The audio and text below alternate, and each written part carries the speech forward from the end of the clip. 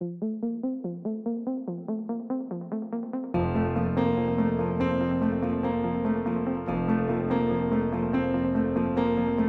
good afternoon, everybody, and welcome back to Series 4 of the Climate Pioneers Show. This is a show where we speak to the innovators, the change makers, and the enablers that are driving forward the climate industry. Each of our previous series have had a different focus. In Series 1, we featured the stories of early-stage startup founders in the UK. Series 2 featured the insights and advice of climate tech investors. And Series 3 featured the stories of female climate tech founders and their thoughts on the gender funding gap. But now we are back with 3 episodes in to Series 4, where we are going to be featuring the stories of climate tech innovators on the East Coast of the US. We're going to learn about the important work that they're doing to combat the climate crisis and dig into what inspired them to take action in the first place. We'll learn about the challenges they've faced in those first few years of business. But most importantly, we're going to get their top tips on the communities and organizations that have helped them along the way, the books and podcasts that they recommend, and the productivity hacks that they use to manage their workload. So let's get stuck in. This week, I am delighted to be joined by Elizabeth Landau, COO and co-founder of GreenPortfolio. Founded in 2020 with her co-founder Bonnie, GreenPortfolio helps consumers to understand the impact of their financial investments and make better informed decisions about how to reduce the environmental impact of their money. Before launching GreenPortfolio, Elizabeth had built a career in product marketing and strategy for consumer packaged goods, latterly running brand and marketing for an electronic consumer goods business. So she has got a keen understanding of what drives consumer behavior and how to position and market a brand effectively. So very much looking forward to her insights on that. Elizabeth, thank you so much for joining me. Thanks for having me. It's great to be here. My pleasure. So as always, I've sort of given an intro there as to GreenPortfolio and what you do, but can you elaborate a little bit for our listeners on what problem space you're in? Why is it such an impactful problem that you're solving? Sure. So, GreenPortfolio, we're really laser focused on bringing transparency and awareness to us as individuals in terms of what our money is doing, right? When it sits at the bank or how we invest. Your money's never sitting idly by. It's always doing something, but you just don't see it. So understanding, the impact that you can have in tackling climate change with your hard-earned dollars is really important. A lot of actual information has come out actually from the UK in terms of, shifting, a pension fund to sustainable funds. It's typically at least 20 times more impactful doing something like that than, showering less or shorter showers, flying less, becoming vegan. All of those things are very important. But it requires a lot on you as an individual to make that change. Like, I really think the onus should be on the corporations and the governments in terms of us as individuals putting pressure on those organizations to make sure that they're really driving emissions reduction and focusing on climate solutions. And we can do that with our money. Yeah. So what GreenPortfolio does is allows you to, sync up your investment account or your bank account. We just instantly score that for you in terms of climate impact. So you get your own personal GreenPortfolio score. And then we show you ways that you can manage and mitigate the emissions from your portfolio and show you suggestions for greener alternatives if you don't like what you see. Amazing. And as you said there at the very beginning, your money's always doing something. And I think that's something that we don't realize. I think a lot of people think they put their money in their bank and it sort of sits in Gringotts, like in Harry Potter. It's just in a vault somewhere, just sitting there. A giant piggy bank somewhere. Yeah, exactly that. And I think that we're kind of naive to the impact that our money's having. I mean, if you to put that into perspective for people listening who perhaps don't know about this concept, can you kind of contextualize what that money's doing and what level of impact that's having? Sure. In terms of carbon emissions. Sure. The easiest, I think, example probably is looking at banking. Yeah. So you have, a savings account. You put your hard-earned dollars into that savings account as you're working, probably monthly, biweekly. What's happening is the bank uses your money for loans, right? The loans can be used for, wind projects, like for wind farms, or it could be used for, oil extraction. There's a lot of information out there now. Rainforest Action Network is actually a really great organization that publishes, an annual report around where the money is flowing in terms of fossil fuel financing from, the top 60, the largest banks globally. And trillions of dollars are being funneled into the fossil fuel exploration. JP Morgan, I think, is the worst in terms. They have the winning ticket there in terms of the most funding over the past 6 years. So they've been tracking this since the Paris Agreement was formed. So your money, could be off being used to drill oil or natural gas. And you wouldn't necessarily know that unless you are reading into all these reports and disclosures yourself. Yeah. So that's kind of where we come in, is we look at all of that and do all the research for you and are able to sum that up into like a 0 to 100 score for a bank or for an ETF, a fund, for example, and show you where the exposure is, because we know that it can be overwhelming to look at all this information and very time consuming. Talking about two very heavy, large things to tackle, right? Finance and climate change. And so if we at GreenPortfolio can help you, lift some of that burden off of you to make it easier for you to make changes or take action, that's what we want to do. And how quick a process is that in terms of sort of assessing what somebody's current impact is and then helping them make a switch to something greener? I mean, the assessment part for us, minutes. So in terms of what you as an individual would do, you go to greenportfolio.com, you create a free account, you sync up using an aggregator. We don't hold your account information, so that's done by a secure third party. Let's say you're at, insert bank here or insert, institution here for investing purposes. It magically pulls in your balances, the funds you have, and then we score that all on the back end. So you go to your Climate Hub and you'll see your score along with, your exposure to fossil fuels, your percentage of your portfolio that is getting their energy sourcing needs from renewables versus, from a clean energy source. So it is minutes. In terms of figuring out what you might want to do in terms of changing maybe what funds you're in, that can take a little bit longer. That's really up to you as an individual. We're here to give you the information you need to do that. We are not here to be your financial advisor or trade on your behalf. But we do give you up to 6 greener alternatives for a fund, in a similar sector, if it's something that you want to explore. Amazing. And actually switching a bank account is so much easier than I think people realize it is. And switching a pension is so much easier. And to your point, it's so impactful. And you've got people out there, I would imagine many, many people out there who are trying to eat better, who are recycling, who are using the car less, and actually brilliant and keep doing all those things. All those things are incredibly important, but they're also banking with Chase Bank or Barclays over here. And actually they've got thousands of pounds directly investing in the things that over here they're trying to mitigate through their actions. And I think it's A, so much more impactful, and B, so much quicker and easier to actually make the change than people realize. It's just about tools like yours that help people see the truth and understand what their money is financing. So yeah, amazing. And where did your passion for climate and sustainability come from? Because you've had such an interesting path from like chemical and biomolecular engineering through to consumer packaged goods and into climate finance. So not the most traditional of paths. Talk me through that journey and where that kind of passion came from. Sure. I would say, so tackling climate change has always been a personal interest of mine. And then recently with GreenPortfolio became also a professional interest, which is great to have that alignment.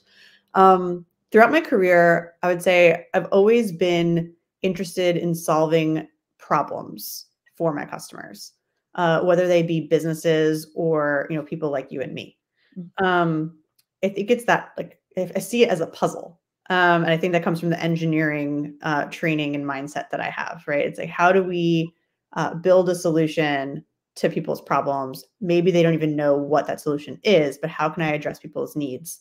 And I've done that throughout my career, whether it be, cleaning agents for, dishwashers, for laundry detergent, moving into, craft beer, and, how people want to, enjoy that type of beverage, whether it be alcoholic or non-alcoholic.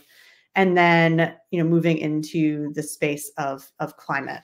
For me, solving climate change and addressing it comes down to also like responsible marketing. So my co-founder, Bonnie, she's worked in climate her whole career. And we can talk more about kind of how GreenPortfolio came to light, in that way. But for me, the responsible marketing piece is really important.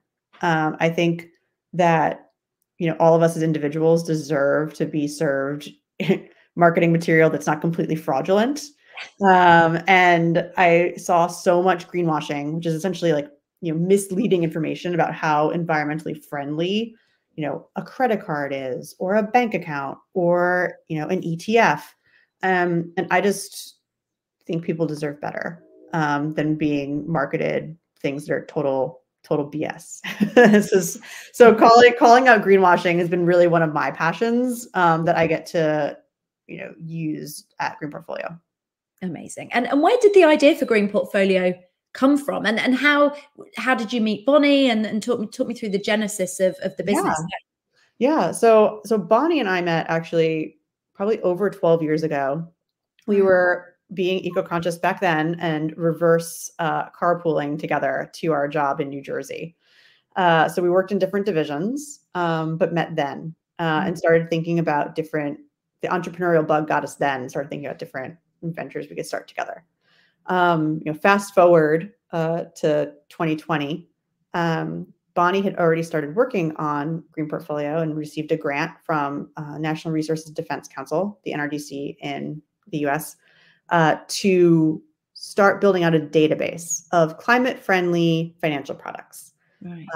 For Bonnie, having worked in the climate world throughout her career, building out wind farms, for New York State, during the day while her 401k was in fossil fuels at night, felt very unfortunate and incomprehensible. So it's always been a passion of hers to figure out how she can shift her money into things that are climate aligned.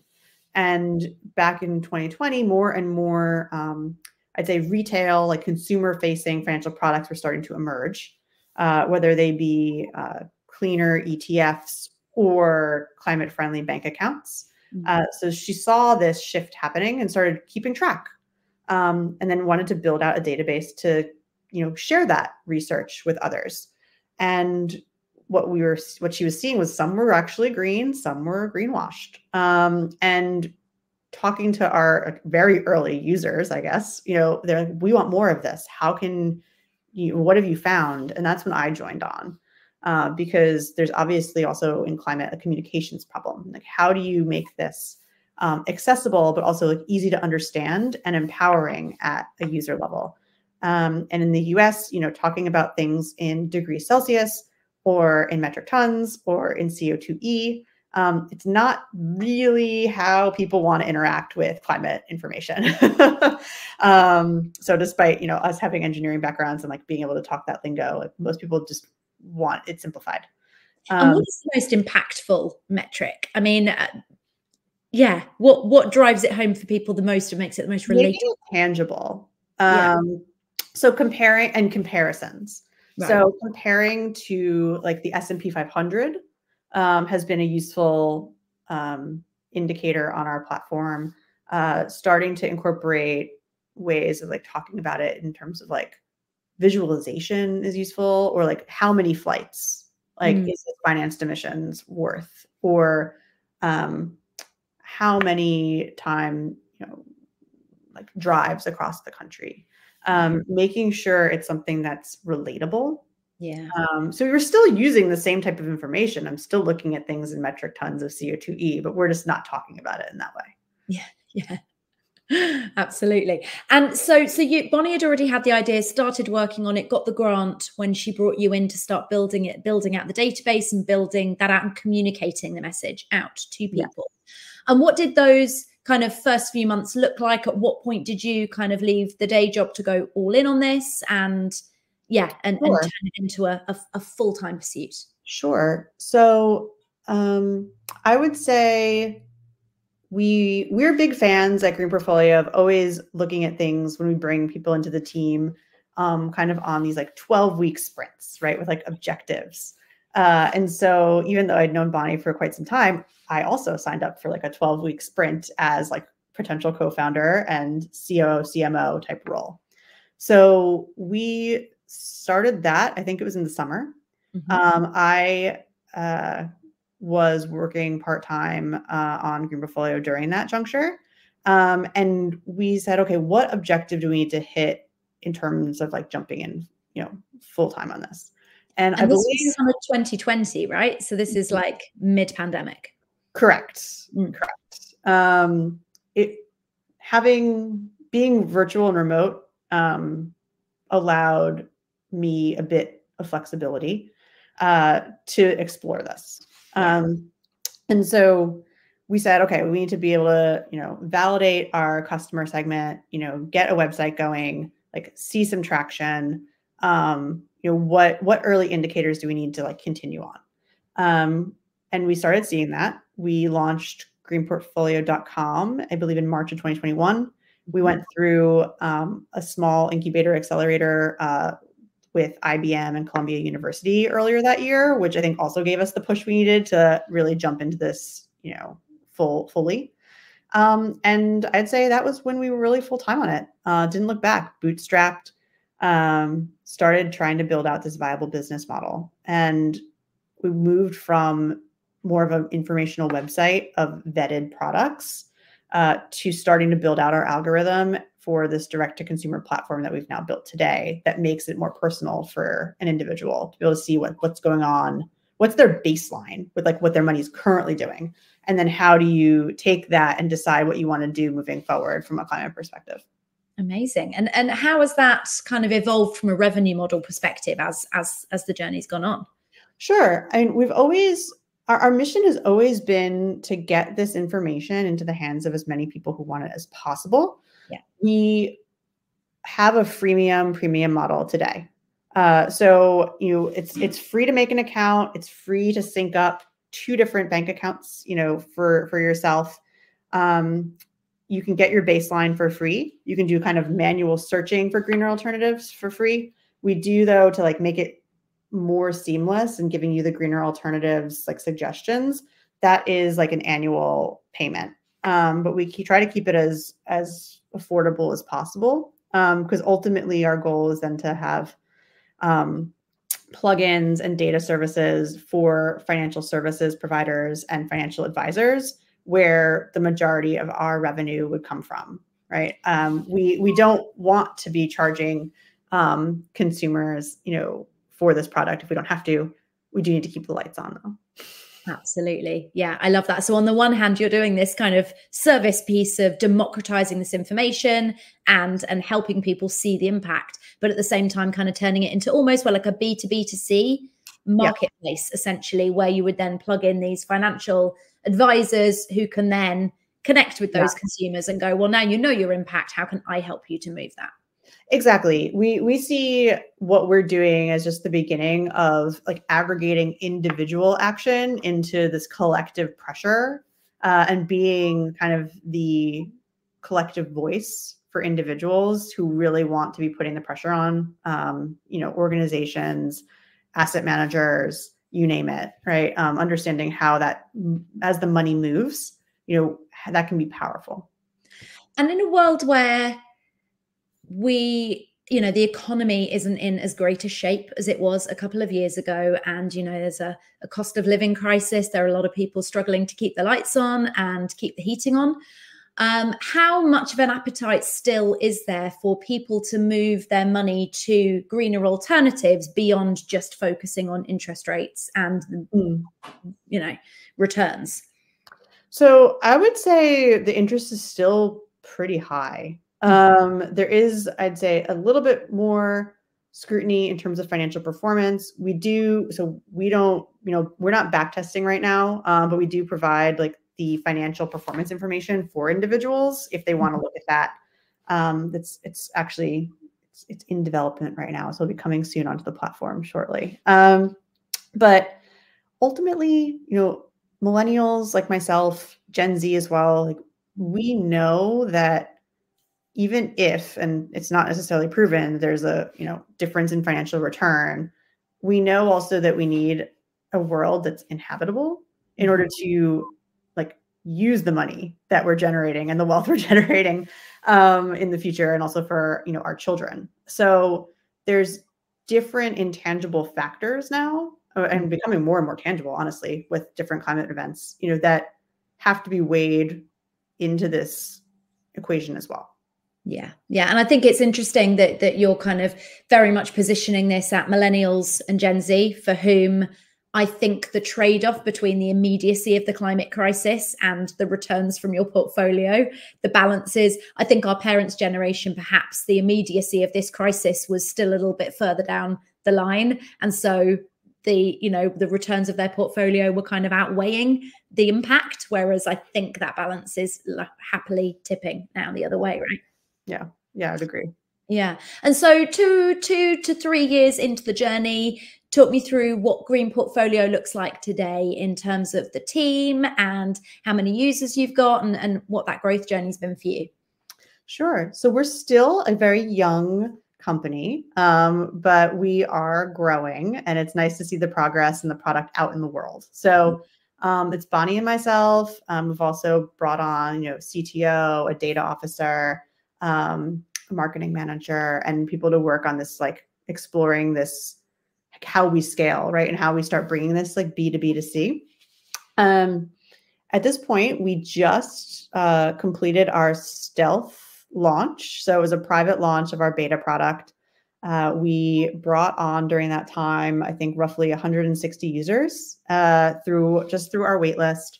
And I'm really proud to say that our users, plugged in, and there's now over $40 million in financial assets on our platform that we are assessing for climate impact.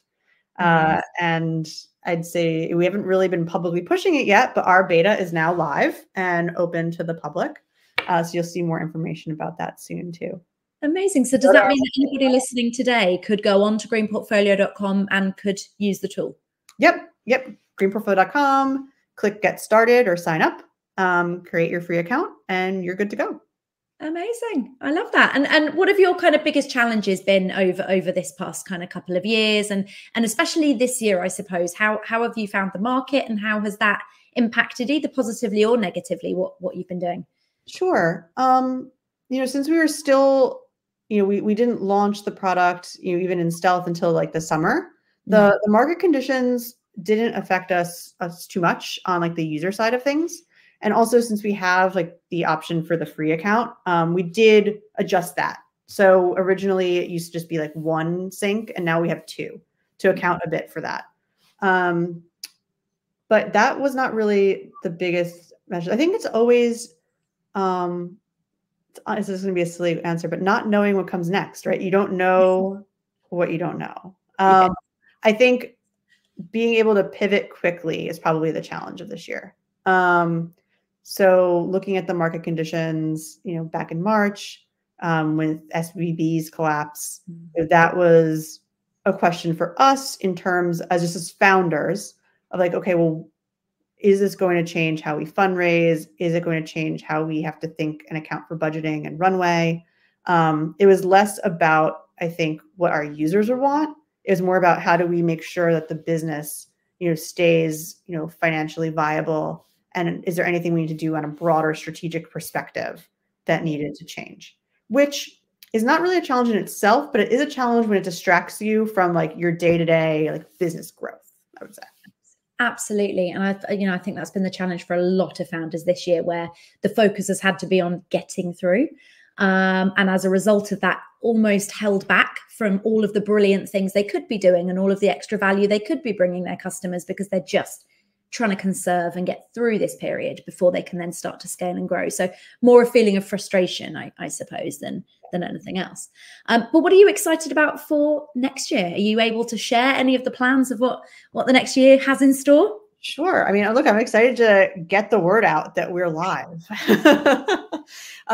So, we're gearing up. We're going to do some of that right now, like approaching December, but that's really our big, exciting goal for beginning of next year is make sure that we're, screaming from the rooftops that, we're live, individuals can understand their impact, start looking at ways that they can take action with their money.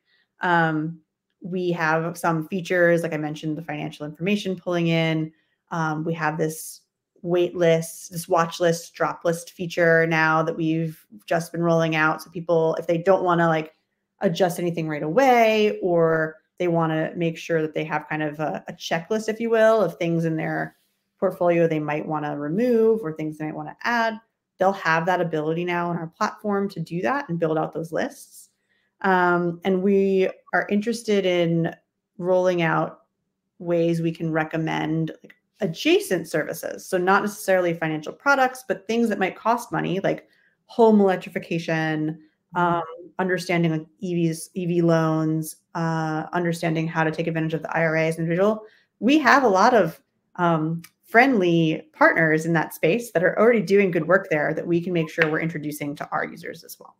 Amazing. So ultimately helping people to address all of the services in their lives that they're spending money on and help them to be greener and more ethical. Yep. And fortunately, we don't have to vet all of that ourselves. There's already companies doing that. It's just making sure that we amplify the work of those great organizations. Yeah. Amazing. I love that. So great things in store, great things planned. Perfect. And we always round out these episodes with a couple of quick fire questions for your recommendations, if that's okay. So the first one is for a people-based resource. So a community or an organization or an accelerator or something that has most helped you along the way so far. So I've found a lot of help from the Women in Climate community. It's a Slack community, but it's global at this point. So there's also, in real life meetups as well in certain cities. But it's really also been great to see that Michelle Lee is the founder of that group. Like it started as more just like getting a couple women together for dinners, and how it is scaled in its nature of women who maybe aren't working in climate yet, but are interested, women who are in climate and looking for just sharing resources, sharing ideas. It's been a really great supportive community. Yeah, I'm also a member and would absolutely second that. It's so supportive, so collaborative. Yeah, just really kind to people. And they've got that brilliant speaker database as well, haven't they? Where any women in the community that want to put themselves forward as a speaker on a particular topic can add themselves to the database. And then any events organizers have got absolutely no reason to say, I couldn't find a female speaker on whatever topic it is. Yeah. So helping drive that diversity of voices at events. Amazing. And the second one, being a media-based resource. So books, podcasts, TED Talks, films, documentaries that have been most impactful for you. So I'll admit, I have not been keeping up with all my podcasts these days, but one that I have found useful over the years is actually, it's not a climate one, but Marketing School with Neil Patel and Eric Sue. It's like 5 minutes. So it's one that you can just quickly hop on. There's usually talking about SEO, different marketing tactics, which I, as CMO, COO, need to keep up on. As the digital world is always changing. So I find that useful. Amazing. And that was called what? Sorry, the Marketing School. The Marketing School. Okay, amazing. Very, very, very simple digital marketing and online tips by Neil Patel and Eric Sue. And accessible to everybody, even if you aren't, or even if you don't have a good base level in marketing, would you say? I think you need intermediate. Right. Yeah. But I maybe not full beginner. Yeah, fair enough. Fair enough. And what about a productivity tip or hack? Have you got a great tip, tool, bit of software, anything for helping you manage that work-life, founder life balance? That's a good question. No, there is no tool that exists that can balance work and personal, in my opinion. But I think just understanding that, as a founder with like also two kids, it's not a balance that you're achieving; it's a constant reprioritization. So Right. I would say it's a mindset that is useful, in terms of understanding what your goals are for your business, what you want to be achieving like with your family, or in your personal life, and realizing that things can take different priorities on different days. Right. It's not necessarily a 50-50 balance. You have to kind of decide what works for you. Yeah, I think that's it. Because ultimately, there is no such thing as a perfect balance, right? So you're always going to be slightly off kilter one day. Yeah, you can't try to achieve perfect balance. You'll drive yourself mad. Just accept, give into it, and go with that flow. Yeah, yeah. A constant reshuffling and knowing, what your personal and professional values are, I think is kind of what grounds me.